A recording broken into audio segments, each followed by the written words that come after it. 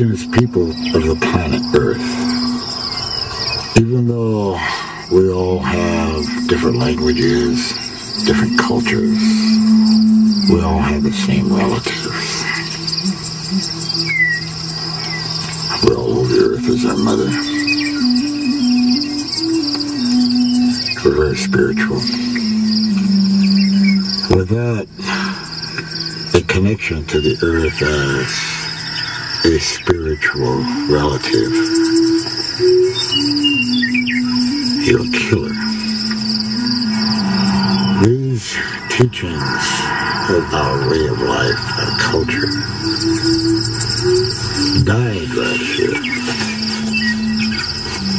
to a great, great extent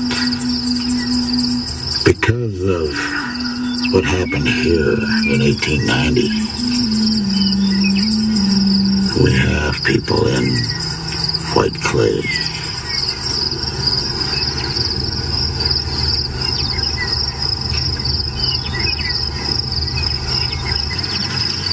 We don't know one another.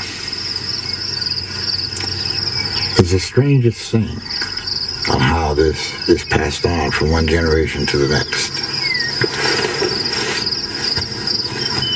We have White Clay, Nebraska. We have Rushville, Nebraska. On this side, Gordon, Shadron. We have Martin, Kadoga, all the border towns, Rapid City, Hot Springs. And no one knows who we are. No one. We know about them, but they don't know about us. We've been trying to teach them for 30 years now, since I've been here. Maybe White Clay will